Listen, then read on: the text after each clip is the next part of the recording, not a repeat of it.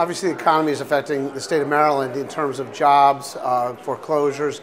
We're actually in better condition than most states because we came into this whole deal as the wealthiest state in the country and the most educated in terms of post-grad degrees and so forth.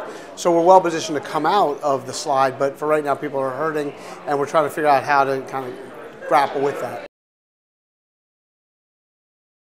Well, the budgets of all agencies, state agencies, are always cut, been dramatically cut of late.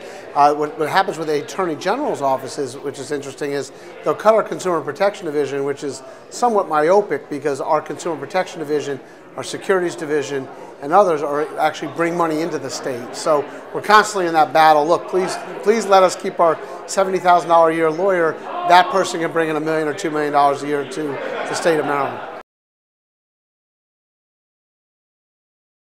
Of this conference so far was our meeting with Attorney General Eric Holder, who was the U.S. Attorney here in the District of Columbia and my boss.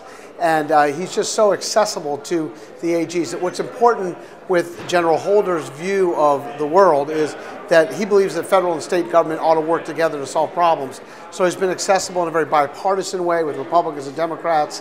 And I think him coming to us and delivering that message was important.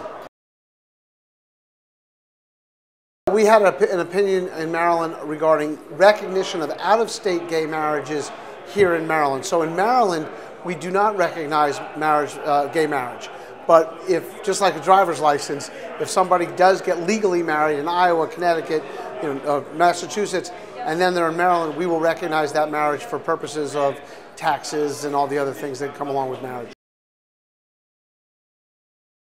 It has not been challenged yet. It will be challenged inevitably. We feel that our 45-page opinion is a roadmap for the Court of Appeals to uphold our view of the law.